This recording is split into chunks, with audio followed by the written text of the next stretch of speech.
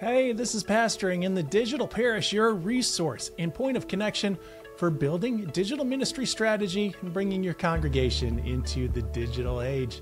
My name is Ryan Dunn. I'm the proctor for this podcast, which really seeks to be the digital ministry class that you just didn't get in seminary. On this episode of Pastoring in the Digital Parish, we're welcoming BACK Charles Vogl. We just spoke with him a few weeks ago, and during that time, Charles talked about a couple things we decided we needed to follow up upon. First was that there's a loneliness epidemic in our society, and that's a clear need spiritual communities could be addressing. So we wanted to follow through on that and keep in mind how we can utilize digital spaces to facilitate meaningful connection.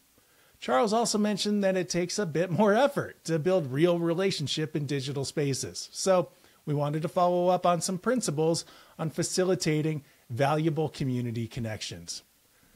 Throughout this episode, Charles also offers practical advice and insights on how to build a community that nourishes everyone's need for connection. As we begin, let me remind you of our sponsor and a super helpful resource for building thriving communities in ministry.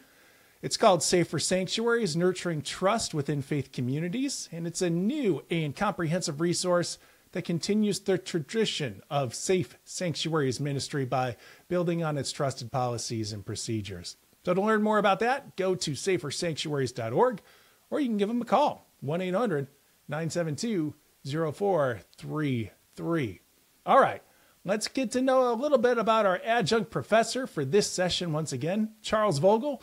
He is an advisor, a speaker, the author of 3 books, including the international bestseller, The Art of Community, which was our lead-in to talking to him. He's been drawing on 3,000 years of spiritual traditions, and Charles teaches the wisdom and principles that he learned there to build deep community and resilient relationships that foster innovation and integrity within organizations and around the world. Charles has an MDiv from Yale, where he studied spiritual traditions, ethics, and business as a Jesse Ball DuPont Foundation scholar. His work is used to advise and develop leadership and programs worldwide within organizations including Airbnb, LinkedIn, Twitch, Amazon, ServiceNow, Meetup.com, Wayfair, and the U.S. Army. So, with all that said, let's get into part 2 of our conversation with Charles Vogl here on Pastoring in the Digital Parish. Charles, I want to back up our conversation. This is a kind of a 2-parter that this has turned into for us. And I want to go back to really where we started the last conversation, because I feel like there's so much more for us to explore there, especially in terms of how we think about the role of church leadership moving into the future. And you started off our conversation by talking about loneliness and how it's really an epidemic now. And then I kind of glossed over that because I wanted to get into some practical stuff. So let's back up to that loneliness epidemic. Why is it? Why are these feelings of loneliness that we're encountering in this day and age such a big deal? So unfortunately, that's a really big topic, and there is no single answer to that. So when I'm talking about this, people looking at this for the first time, I point to big 3 trends that we've noticed in our culture. The first one is that Americans are physically moving where we live, more now than I believe in any generation before, but certainly more than a generation ago. I don't have the exact statistics in my head, but Americans are moving something on average of 5 times as an adult. And obviously there's a bell curve there, but the point is it's a meaningful number of times, and every time we move, we separate ourselves from the people are connected to at any given place and in many ways start over. Yeah. The second thing that we look at in trends is certainly since the 1970s, Americans are largely leaving their home faith traditions. Now, unfortunately, they're often leaving for very good reasons, and there's been a lot of ink used to write about that. But for this conversation, we'll just notice that Americans are leaving their home faith traditions. What that means is Americans are largely not gathering regularly with people in a cadence and meeting with people that they ostensibly share some values and purpose with, as Americans did in the late 20th century during the baby boomer generation. And then lastly, a trend that we see that is really the elephant in the room is the use of social media. We know that social media is correlated. The increased use of social media is correlated with being more unhappy. And I'm a big believer that as we spend time in social media, there's above 0 1-to-1 ratio of time we're not spending building relationships in the physical world. Okay. And my understanding is that research in about 2013, so about 10 years ago, but the truth of it has probably not changed. An increase of connections on social media does not lead to a happier life, whereas the research is overwhelming that friends in our actual lives, in our actual neighborhoods, does improve our lives. We are more happy. So if we're spending more time in a medium that's not making us happy, and we're spending less time creating relationships that make us happy, you can see where that, over a lifetime, that leads to some pretty unwanted outcomes. Yeah. I think about friendship in terms of like somebody who I can call to help me move or something like that. And, certainly social media does not offer that depth of connection, or at least that accessibility of connection. But it does provide not a feeling of connection, but it does provide a point of invitation. You've talked about, of course, the first point of community as being invitation. Social media can be that place, I think, or at least digital forums can be that place. And one of the interesting, I guess, avenues that you have lifted out is Twitch. Twitch is kind of an interesting case because it can both put distance between people, but also you've lifted up that it can connect people as well. My teenage son is into Twitch. I know a number of our listeners have a presence on Twitch. And again, you've noted that Twitch can facilitate some connection. So what can we learn from Twitch's community building practices that might help us to fight against the tide of loneliness in a sense? Yeah. Well, just to be clear, I haven't really tracked Twitch's evolution in recent years. There was a time when I was talking quite a bit with some of the guys there, very influential in what Twitch looked like and how it was developing. And I can talk about some of the lessons that I think are well known, at least in certain circles. They're not, as far as I know, proprietary. One of them is we need to distinguish between different kinds of relationships. And when I'm talking about creating friendships, I'm talking about relationships where the connection goes both ways, or said differently, in both directions, there's an understanding that the other person understands us intellectually, understands us emotionally, and accepts us who we are. And very often in Twitch relationships or any kind, there's a broadcaster. That's what we call a broadcast relationship, where there is somebody who is sending out media and other people may follow that. And they may feel connected to that personality, but it doesn't go both ways. And that's not bad, but that's not the type of connection that my work is talking about. And that's not the kind of networks of relationships that we need to build to get out of our slide of isolation. Okay. One of the things that Twitch recognized, and we talked about quite a bit, and that I know that they specifically support, is this understanding that in communities, people have different roles. And one of the ways we can understand them is different rings of maturity in every given community. And this directly applies to ministry. So I may go into a room, and let's say that's a barbecue, and it may look like it's just a bunch of members. And that's what someone who has no education and no trained eye about what's going on may see. But to someone who's trained, they see, no. Some of us are visitors, and we don't know the norms, and we don't know the names of the people who are here, and we don't know how things are usually done, and we don't know what we have permission to do, and we're just trying to figure that out. And some of them are full members, and they know that people expect them to be there and that they've had some kind of initiation. So they understand that, of course, they're supposed to be here and they can learn and participate fully as opposed to being visitors. And there are other people who are what we call elders, and they understand that their job there is to provide leadership at some level in how things are going to play out. And they have some moral authority on what's the right way and the wrong way to do it here. And if they're really mature, they understand that their job, or at least one of their jobs, is to help the newer members grow in whatever way they want to grow. And in Twitch, that is often around video games. And then there's what we call, for the purposes of understanding this, principal elders, the people who have the most authority and the most wisdom about whatever we're trying to grow around and about.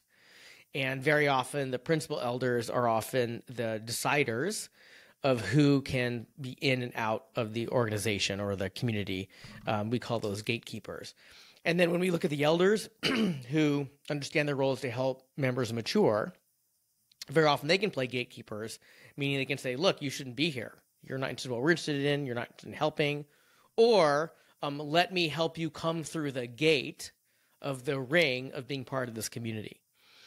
And when Twitch understood that, then they could change the privileges allotted to certain members of any subgroup to play these roles. And so then subcommunities at Twitch could grow in ways that didn't just overwhelm the broadcaster. They could have people support them. And the software was built to specifically do that. And Twitch could then look at any given community and notice who, if anybody, are playing these roles, and do they have enough, and how are we supporting them to have enough people play those roles, to have people feel connected when they show up, as opposed to waiting to the attention of just the principal elder. Oh, okay. There's a lot of ideas there. I don't know if I overwhelmed you, Ryan. I am a little overwhelmed. Well, okay. I would love to know. Maybe cut that all out if you want. The way this applies to ministry is when we have people show up in our ministries, we need to understand that someone who's visiting for the first time is having a very different experience and has very different needs than someone who's been coming for 6 months. And if we want to get them involved in our ministry, they almost certainly need to meet an elder in that community. It can be a ministerial community that is taking the time to show that that person is seen both intellectually and emotionally, and they're accepted for who they are right now. And then they get an invitation to another experience where they will also meet somebody who will demonstrate that they see them intellectually and emotionally. And we call that person, that elder who provides that experience, a gatekeeper.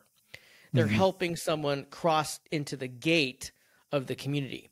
And we have to identify those people, because if we don't have gatekeepers for people to meet, then they don't get connected. Yeah. Which is to say, everybody at the barbecue is not having the same experience. We can't treat them the same. All right. That makes total clarifying sense. I understand it now. And I think naming that intentionality in terms of identifying these roles in building community is hugely important. I think it's something that a lot of us in the church world would just kind of default into and assume that these things are going to happen organically. Yeah, they just hope they get lucky. I mean, they don't say they hope they're getting lucky. They're just like, we'll just make burgers and it'll all work out. Well, it'll work out if you get lucky. Right. I'll give you an example. I was part of a weeknight ministry here in Berkeley, California at a local church, and I was going there for a couple of years. And at this particular service, this weeknight service, it was open to everybody. If anybody come off the street for reasons you understand, they could come in. The problem was there weren't other events that we could invite regulars to that were more intimate, where we had a boundary where it wasn't just anybody could walk in all the time. Or said differently, we couldn't create a space that was safer, where the conversations could go deeper, because it was always what we call an outer ring experience. It was the ring that you would come to if you're a visitor trying to figure out, like, what's going on here, and do I like you, and do I like this, and do I want to go back? And that's fantastic. You need to have outer ring events if you want people outside your ring to figure out if they want to join your community and be inside the ring. But if you only have outer ring events, then you never have the safety to have the deeper, more emotionally intimate conversations and experiences, because you're stuck in an outer ring event.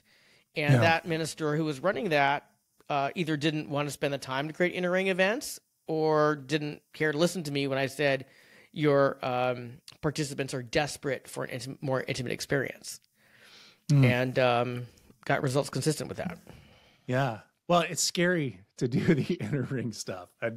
I've been thinking about it in my own context. Like it's easy to have the outer ring event, but that vulnerability that is involved in the inner ring event is is intimidating to a lot of people. I don't think it needs to be. For example, Ryan, you go to Thanksgiving, am I right?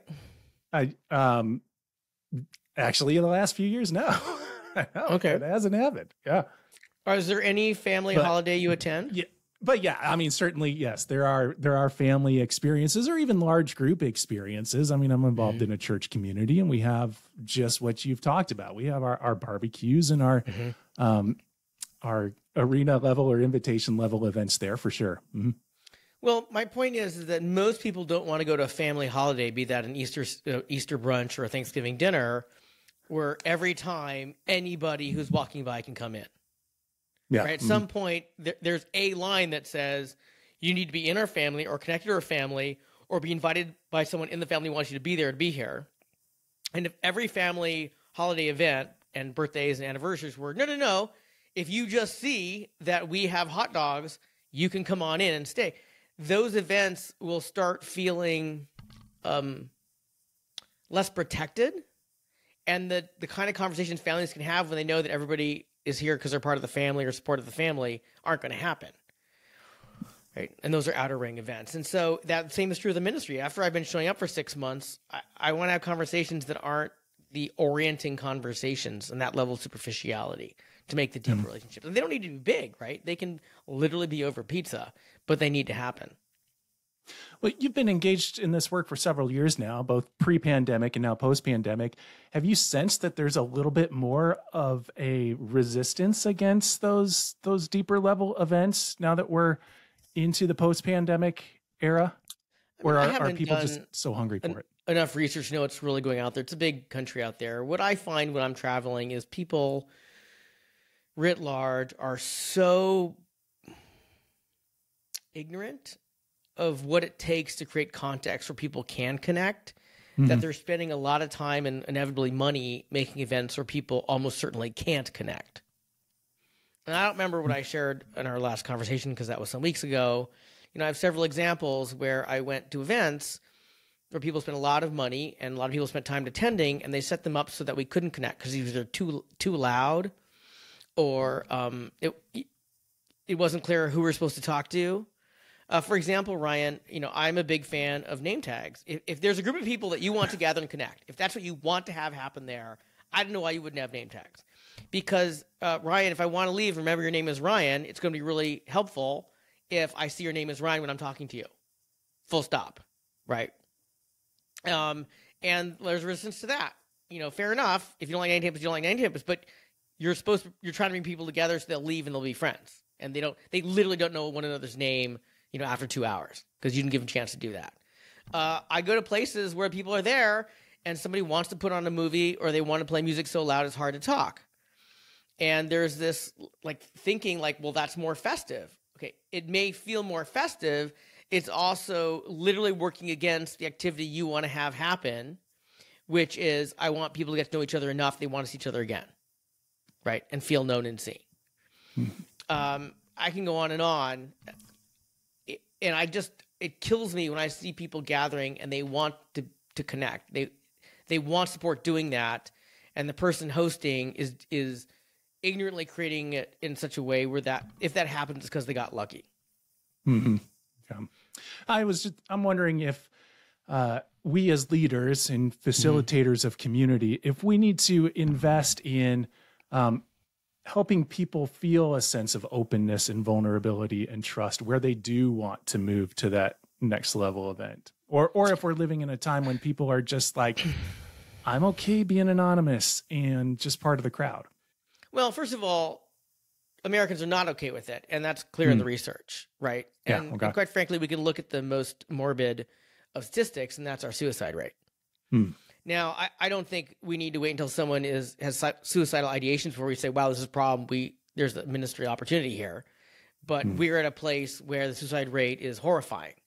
And, talking to people who are connected with the DOD, I hear that it's even worse than we think it is for a number of reasons.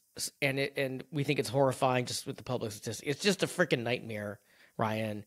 And anybody who says, well, people really like to be alone, I'm sure that's true some places, and our culture is literally killing ourselves. And to those who think that's hyperbolic, the top tier universities of this country are spending literally tens of millions of dollars to help their students not kill themselves.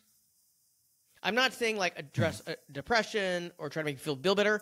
Literally keep their students from killing themselves. And these are our kids in the top educational institutions of our culture. And that's an expense that is just considered a requisite line item of a top tier institution in this country. Okay. So it's just silly for anybody to say anything, against that. Now, there's a bell curve on how people respond to connecting with others in invitations. And, according to Marissa King's work, she's now at Wharton, on any given group, you're expecting about a third of them to want to connect with people. A third largely want to stay home and watch Netflix and read books.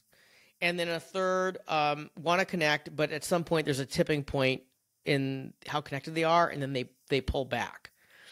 And so if you're hosting events, your experience of that is gee, they were interested and they were coming, and like now we don't see them much, they're not that involved.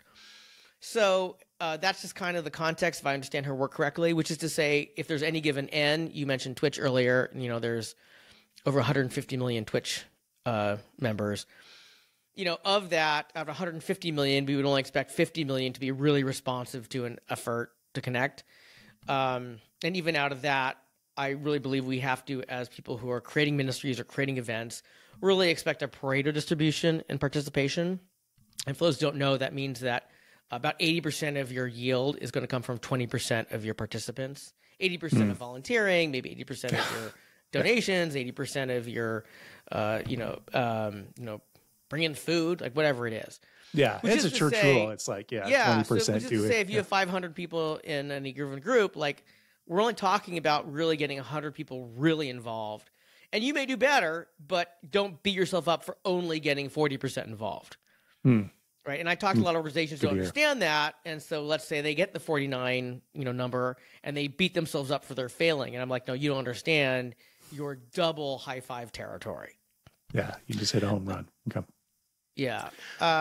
So we can respect that there's a bell curve there.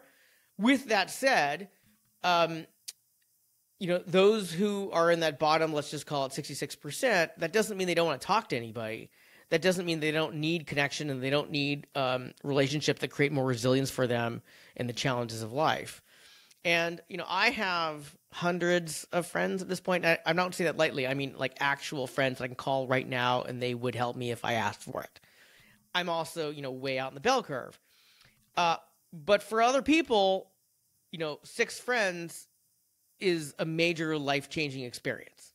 In fact, we know half Americans don't have 4 friends. That's horrific, but that's where we are in America.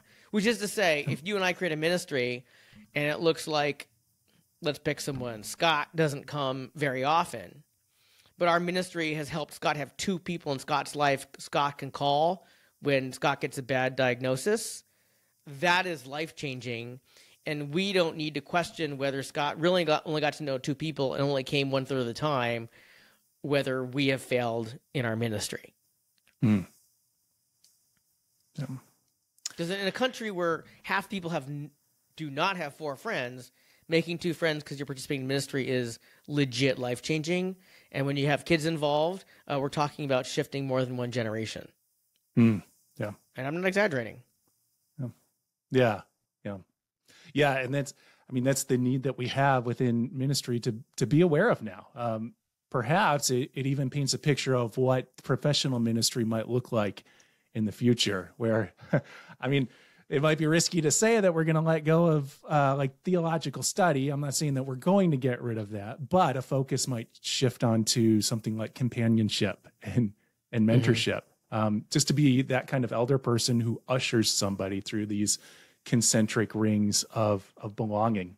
I'm glad you brought that up, Ryan, because I think that a lot of people in ministry that I've met, they've put in the time to often officially get credentialed in ministry, be that graduate work or not, or chaplaincy credentials. And there's an enthusiasm with exegesis, right? Or homiletics. Oh, totally. Yeah. God bless you. Yeah. But there's a reason that the lot of us went and spent years learning exegesis, and everyone who's coming to our barbecues did not. And I think that I've seen this happen before where I think that there needs to be a humility pill that people don't want to sit and listen to us show how brilliant we are because we did all the reading and can think smart, right? They only need enough that feeds them, right? They don't need us to death. I've saw some preaching recently. I was like, man, there is way too much thinking going on for this Oakland, East Oakland inner city church sermon that needed to happen because nobody is leaving this room remembering that. Right. And I don't even understand how it's relevant, but wow, did I get that you can use a lot of words. Yeah. And so when really all the people want is to know the person. Yeah. Or they just want to get a new perspective that helps them relate to their life in a way that's more meaningful and helpful. Right. And as long as they get that, that's enough. So there's two things I want to speak to that. The first one is when we bring people together, we know that as communities merge, and I'm taking this out of the research that looked at longstanding spiritual communities, there needs to be three components, or we can name it as three components. And that there needs to be head, heart, and hand experiences. And what I mean by head is that exegesis, right? And the parsing of whatever we want to parse. Great. I'm glad that's part of it. But head isn't enough. At some point, we need the heart, and the heart is simply that emotional experience. What is emotionally going on in this experience, as opposed to, is that a deft use of words and references? And when you talked about vulnerability, inviting people to be vulnerable, that's a heart experience when someone chooses to share that kind of emotional vulnerability. And then thirdly, the hand, doing something. And that can be volunteering, but it can also just be building something together, or preparing a meal together, but physically doing something that isn't just talking about emotions and thinking things in our head. And I think a lot of people in ministry, their training is thinking and writing, often talking. And so those latter two parts, which are requisite, don't get any attention or get inadequate attention. And then the other part I want to say about this, besides the head, heart, and hand areas that have to be there, is ideas we really need to notice what do people need as opposed to what's convenient for us. And, everybody listening has heard of Teresa of Calcutta, right? Yeah. She is not famous for her evangelism, right? And her deft exegesis and homiletics. She's famous for finding sick people and often caring for them until they died, and then finding more people who need care. She knew, because they were sick, what they needed, delivered that, and that was a totally valid ministry. And when we're doing ministry in the loneliest era, maybe of people, I think it's pretty clear amongst the things what people need, and it's not to show off how deft we are with fancy words. Yeah, depth there. All right. Thanks for laying it out there. That's good. Good. And, things that we know on a cognitive level, but it is so deceptive when you take that class on, like, I don't know, modern hermeneutics or something, that I want to floss everything that I just learned when people are looking for, just a deeper level of connection in terms of relating to a person. Well, when I was in divinity school, it was a common phrase that divinity school teaches you teaches you so you can never talk to other people. Because the vocabulary buy-in you needed for the introductory conversation was out of the grasp of virtually everybody else in our lives. Right. And then, you used the word exegesis. The first time I heard that, I was like EXOJESUS. I'm like, why are they cutting Jesus out of everything? I didn't know what it meant when I heard the first. I remember anyway. And then I think there's a switch flip and said, okay, great. Literally turn around, walk out the door, and go talk to people who don't have this vocabulary and be effective. And I met quite a bit of people who can't cross that bridge, right? They're still stuck on the other side there. And I think, and I went through this journey myself, I think part of it is getting the confidence so that we know we don't need to show off how many smart things we did learn to be actually effective in the world. And here's the truth, why nobody cares. If they want to hear fancy talk with fancy words, there's a podcast and a book available for them for free somewhere. and they don't need it from us. Well, we've talked quite a bit about church-specific stuff. I want to broaden our conversation to some of the other communities that you work with. Specifically, you've talked about working with brand communities, and we can unpack what that means a little bit. But building a community with a larger organization or a brand per se requires a little bit of trust. And so I'm wondering, within this age where people are just a little bit slower to move from one level of relationship to the next, like what are some ways that organizations build trust at large so that they can facilitate a deeper community and connection? Well, the fundamental there is you and I, Ryan, don't want to be connected with any people, be they connected to an organization or not, who are disinterested in our welfare. We keep showing up, be it a church, be it a political organization, or a commercial organization, because we think that people there are helping us grow in the way we want to grow, which could simply mean do something that we think is important, right? Yeah. And if the organization's attitude, no matter how it's worded, if the actual attitude is, gee, we just want to extract from you as much as possible, eventually that will leak out, right? And Ryan, I know exactly how many weekends you want to spend next year with a group of people whose only interest is how much stuff they can get from you, be that time, attention, or money. Right. Even I can count that high. Yeah. Exactly right. So when you say how to build trust, well, the first is answer the question, how do I want the people who are going to give me their attention to grow in a way they want to grow? And then what will support them in doing it? And then when that's demonstrated that there's that commitment, there's now a foundation of possible trust. And what very often proves the trust is worth it is when the organization will make a choice which either is not a maximum yield for the organization or actually is costly for the yield in order to hold the integrity of that commitment. So I'll just give an example from one of my Twitch days when I was talking to the Twitch guys. Twitch is not a perfect organization, and everybody I talk to Twitch will agree with that. So please don't, confuse this as picking an organization that has done everything right. But it's a good one, and I wrote about it in my book. Twitch at some point made an upgrade to their software, and they destroyed an archive of very important videos to a very important community of Twitch, and it was all gone. And it was a total mistake.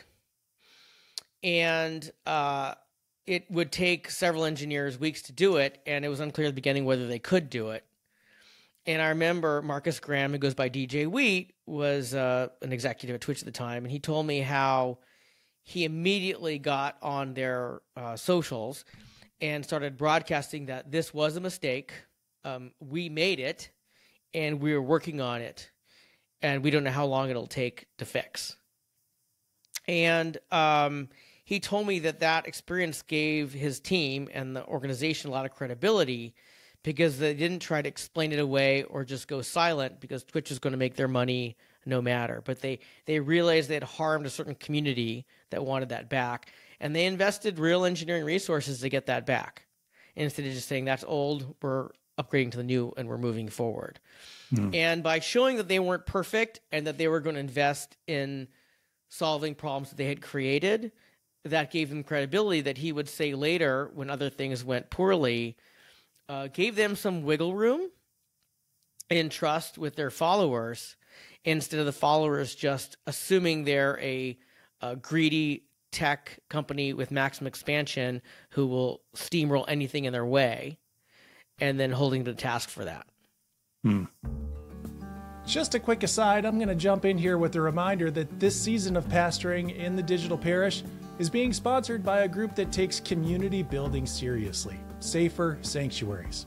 Safer Sanctuaries Nurturing Trust Within Faith Communities is a new and comprehensive resource that continues the tradition of Safe Sanctuaries ministry by building on the trusted policies and procedures that have guided churches over the past 25 years. This resource contains theological grounding for the work of abuse prevention, psychological insights about abuse and abuse prevention, basic guidelines for risk reduction, age-level specific guidance, and step-by-step instructions on how to develop, revise, update, and implement an abuse prevention plan in your church or organization. For Christians, we know that resisting evil and doing justice are ways that we live and serve Jesus. Safer Sanctuaries provides help to do just that by framing this work as life-giving, community-enhancing, and a proactive endeavor. It enables communities to be empowered and flourish as they develop and implement policies and procedures that make everyone safer. To learn more, go to safersanctuaries.org or give them a call, 1-800-972-0433. Check them out and build a little more care and safety into your community. And now, we're going to get back to the other principles of community building with Charles Vogl. So is, I guess, transparency and vulnerability an important part for the organization to relay as well? It is. Vulnerability starts getting a little bit squirrely because some people interpret vulnerability as just dump your insecurities into the ether. Yeah. And that's not vulnerability. That's dumping. Often it's whining. So when we talk about, Brene Brown is the most famous scholar and speaker on vulnerability. And what I respect about her work is she says that you need to measure your vulnerability in ways that are culturally appropriate. And so the vulnerability is important. She describes vulnerability as sharing things that you're afraid if others knew they would reject you. And that's why vulnerability is scary, because there's this fear of rejection. And if it doesn't feel scary, it's not real vulnerability. So the vulnerability is important because it shows people that we are aware that we're not perfect and that it will let them see that we're not perfect. And when we want to create a space where other people will be vulnerable, and I mean above zero, I don't mean that we invite spaces where people dump all of their trauma every time they show up right away. It's very important that we as the host go first. And I can't tell you, Ryan, how many times I've been to some kind of leadership retreat or workshop, and they say, oh, this is the leaders will say, this is a safe space. We're all safe here. And they never define what safe means or how it's safe. And they say, and you can be vulnerable here. And then they fade to black. And what they've said in their example is, we want you to be vulnerable here, but we're unwilling to be vulnerable here. So we just want to see if you'll do it. And if it works, it's because you got lucky, because there's someone here more sophisticated and brave than the hosts that create that space. So if there's a space where we want people vulnerable, we need to show that it is, in fact, a safe place to be vulnerable by going first.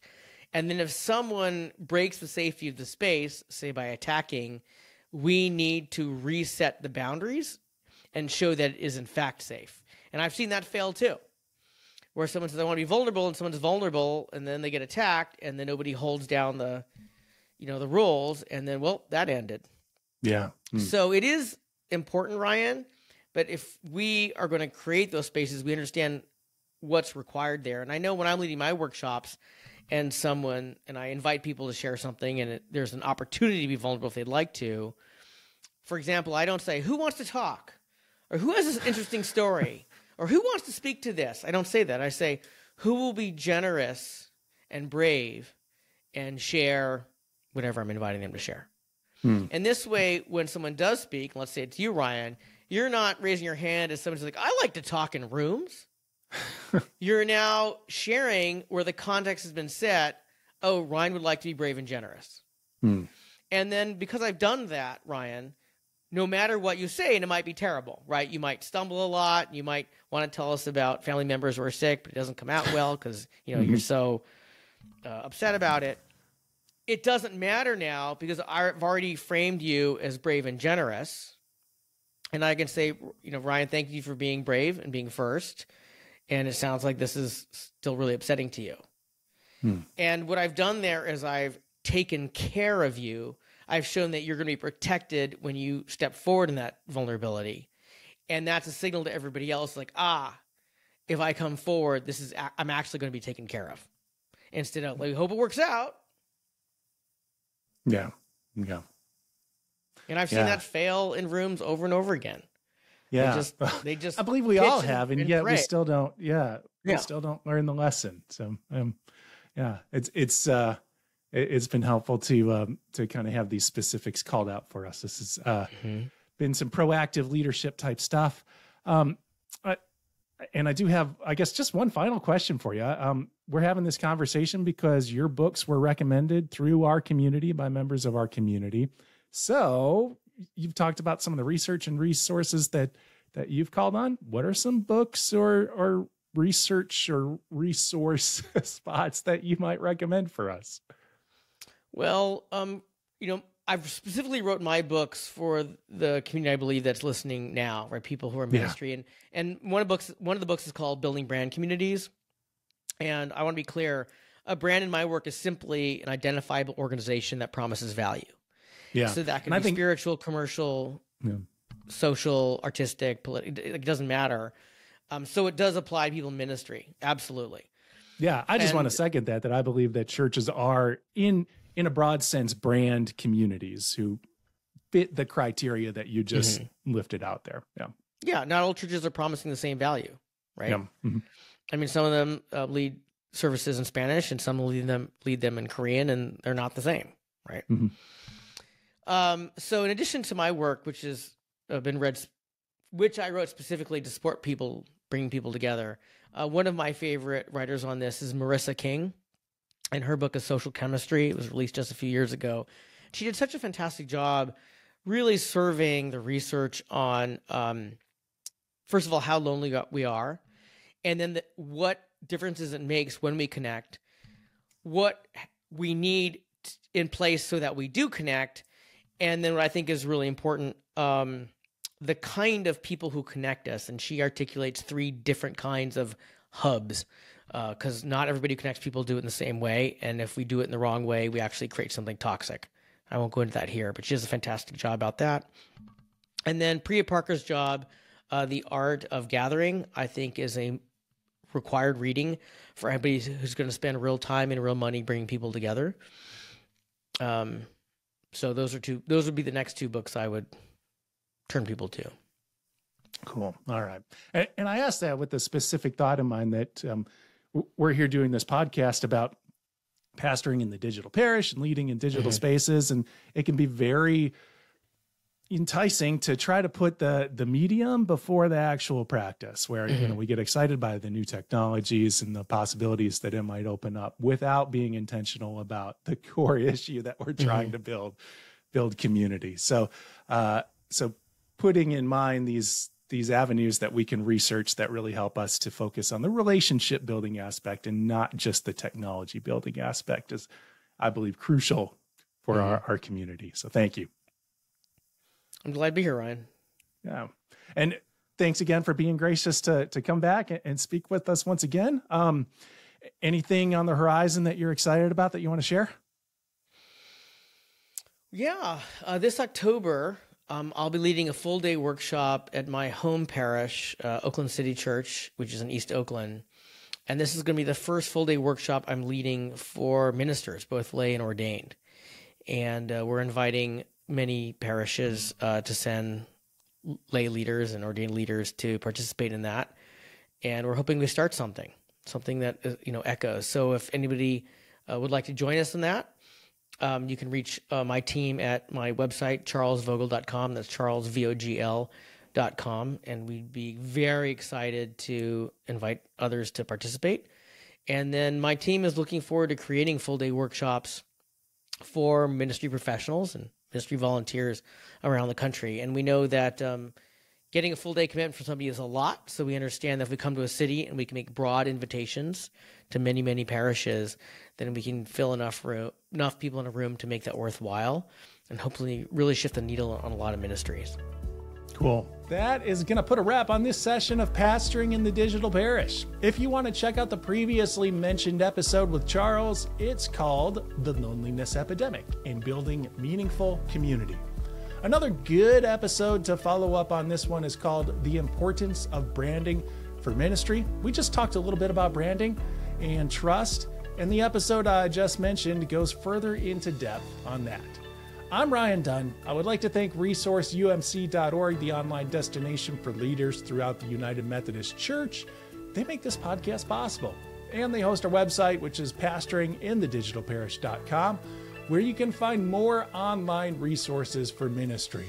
I also want to thank Safer Sanctuaries for their support. Again, Safer Sanctuaries, Nurturing Trust Within Faith Communities, is a new and comprehensive resource that continues the tradition of Safe Sanctuaries ministry by building on its trusted policies and procedures. This resource contains theological grounding for the work of abuse prevention, basic guidelines for risk reduction, age-level specific guidance, and step-by-step instructions on how to develop, revise, update, and implement an abuse prevention plan. Speaking of community, if you want to connect with the Pastoring in the Digital Parish community, well, then check out our Pastoring in the Digital Parish Facebook group. You can also send me questions and ideas for future sessions at digitalparish@umcom.org. Another session comes next week. In the meantime, peace.